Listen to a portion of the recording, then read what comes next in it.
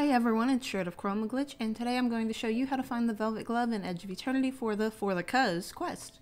This quest actually gives you a very powerful item, the Third Eye Headband, once you complete both parts of it. The headband has a 10 power and adds 8 to magic and incantation speed, 11 to magic defense, and 7 to defense. You'll need to first pick up the quest in Harrowsore from a group of kids near the merchant. They'll ask you to bring back a glove from Tir Kalum. You can find the glove at this merchant standing behind the table. The glove should be at the top of the first page. I did have to run around and wait for the inventory to refresh, so the glove would spawn in my game though. Once you have the glove, turn it back in and pick up the next quest from the same people.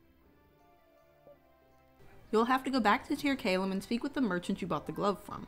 After the dialogue sequence, head to Ysaurus' home in the junkyard and you'll find another group of kids. You'll have to defeat several skittins and a drone, but using Ysaurus' jamming ability makes it an easier fight.